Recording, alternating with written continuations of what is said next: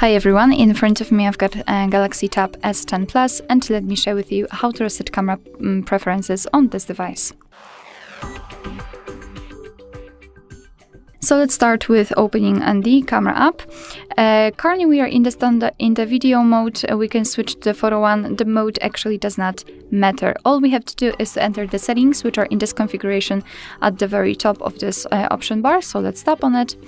Here we have to scroll down to the very bottom to find reset settings and tap on reset, and the camera just refreshed itself, let's say, and after that you can be sure that you just successfully reset all camera preferences.